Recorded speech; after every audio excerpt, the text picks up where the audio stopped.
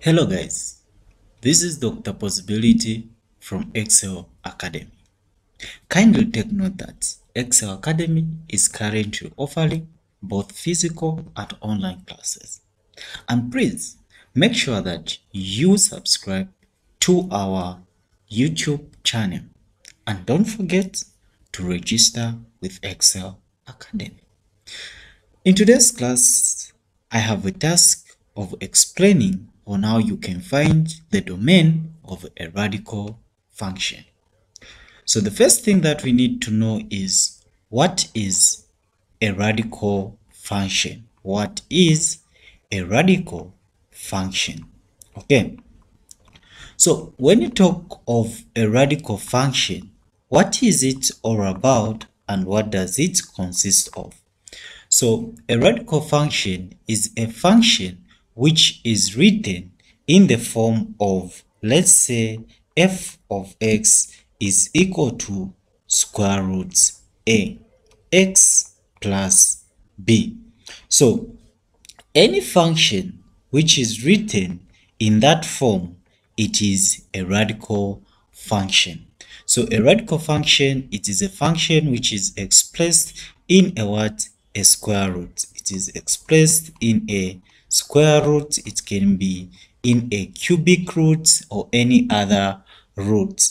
Okay. Now, if I was to give examples of radical function, I can talk of, let's say, f of x is equal to square root x plus 1. I can talk of, let's say, I have f of x is simply equal to, let's say, I have 2 plus square root x squared plus 1. So this is an example of a radical function. So let me quickly look at how you can find the domain of a radical function. So let me quickly look at some few examples, and please make sure that you subscribe to our YouTube channel and make sure that you register with Excel Academy. So in my example, I'll say find the domain, okay, find the domain, which is also known as the input of the following functions. Okay, of the following functions. Okay, so in the previous class I explained about rational functions, how you can find the domain of rational functions, and I'm pretty sure some of you took time to watch that video, and if you haven't, make sure that you watch that video once again. So let's say I have f of x. Okay, let's say I have f of x is equal to, let's say I say square root 3x plus, let's say I can pick 9. So this is my function which I have been given to find its domain. So the big question is, what determines the domain of a radical function? So when finding the domain of a radical function, we avoid negatives. Okay, so we don't want to have a negative inside there, because once we have something like, let's say, -1, this expression is undefined. So when you're dealing with radical functions, we try by all means to avoid the negatives. So that is the reason why you're going to see what I'm going to be using whenever I'll be solving. Okay, so let me go back to my question. So my question is, f of x is simply equal to square root 3x plus 9. So in this case, I have to pick what is inside the square root. So the domain depends on what is inside the square root there. So what I'm going to do is I'm going to say I'm going to say 3x plus 9, because we are trying to avoid the negatives, so it's going to be greater than or equal to 0. 3x plus 9 should be greater than or equal to 0, meaning everything that is inside here is supposed to be greater than or equal to 0, meaning it has to start from 0 going up. You can talk of 0, you can talk of 1, you can talk of 2, you can talk of 2.5, or any other number which is a positive number. So in this case, I'm just going to solve this inequality, whereby I'm going to say domain is simply equal to 3x plus 9 should be greater than or equal to 0. So upon writing that, what next am I supposed to do? I'm just going to solve this inequality, and I'm going to say 3x should be greater than or equal to negative 9. And then since I'm having 3x should be greater than or equal to negative 9, I'm going to divide throughout by 3. So I'll divide throughout by 3 like that. So in this case, after dividing throughout by 3, I'm going to have x is greater than or equal to negative 3. So with that being found, how can I state my domain? So it's very easy. I'm just going to say therefore domain is simply equal to x such that x is greater than or equal to negative 3, such that x is a member of all real numbers. So in this case, the solution set of this function is just starting from negative 3 up to positive infinity. This simply means that since negative 3 is part of the answer, I can put the block bracket and then I put the open bracket on that. So in a case you are asked to write it in the set notation. Okay, so let me quickly go and solve another example on this same part.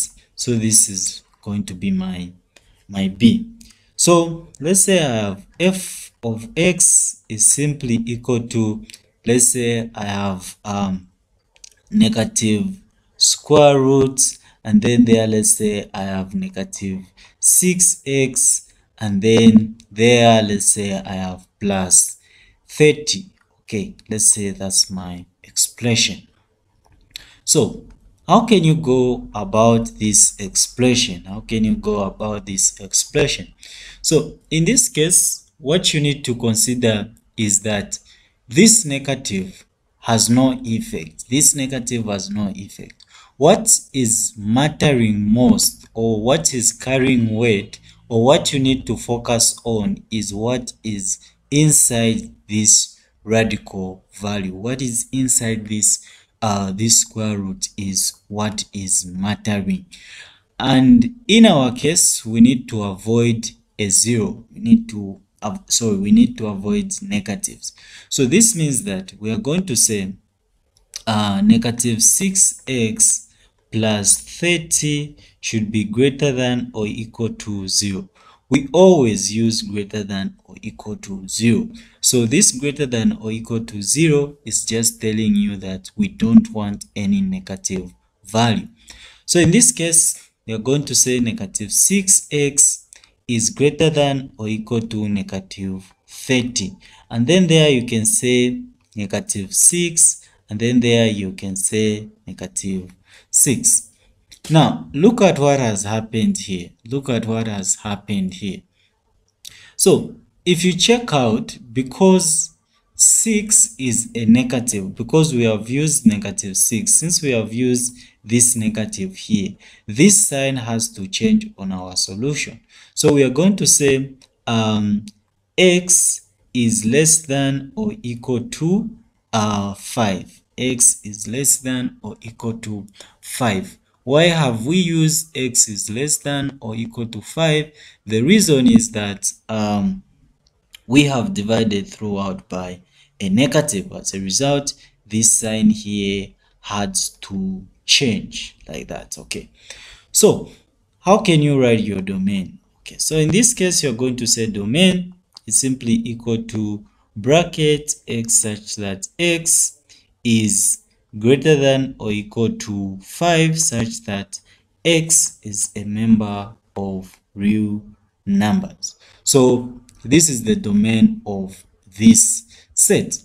So some lecturers would love you to express it in the solution in the set notation. So in the set notation, it's going to be open negative infinity comma 5. Since this is equal to, it's going to be block brackets like that. So this is my second example. Let me quickly look at my third example, and please make sure that you follow up these classes and make sure that you register with Excel Academy. So let's say I have f of x is simply equal to, let's say I have square root x squared minus 1, square root x squared minus 1. So this is my expression there.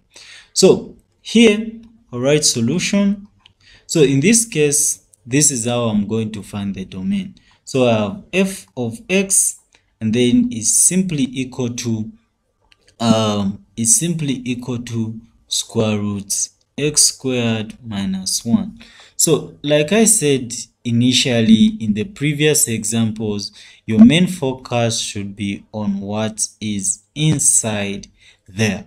So looking at what is inside there, you need to get it, and you say x squared minus 1 should be greater than or equal to 0. So after you do that, what next are you supposed to do? So we have x squared minus 1 is greater than or equal to 0. So this is going to be x squared is greater than or equal to 1. So this x squared is greater than or equal to 1. We are going to do what? We are going to introduce a square root. So we introduce a square root there, and we are going to introduce a square root there. So in this case, this is what we are going to find. We're going to find that this guy and that guy, they'll go. So you're going to have x is greater than or equal to there, which is positive or minus 1. Positive or minus 1. Okay, so let me write my other part this side. So if I get this, this means that x is greater than or equal to 1 and x is greater than or equal to negative 1. Now, because you see that this guy had the aspect of introducing the negative. This guy, there was an aspect of introducing the negative. So this guy can be written as x is less than or equal to negative 1. X is, so because of the negative there, because of the negative here, the negative here, which took place here, because of that negative there, you have to change this guy to that form. So this is the easiest way you can do it, but for more explanation, I'm going to deliver it during our classes. So make sure that you register with Excel Academy. So therefore, when you talk of the domain, the domain will simply be equal to x such that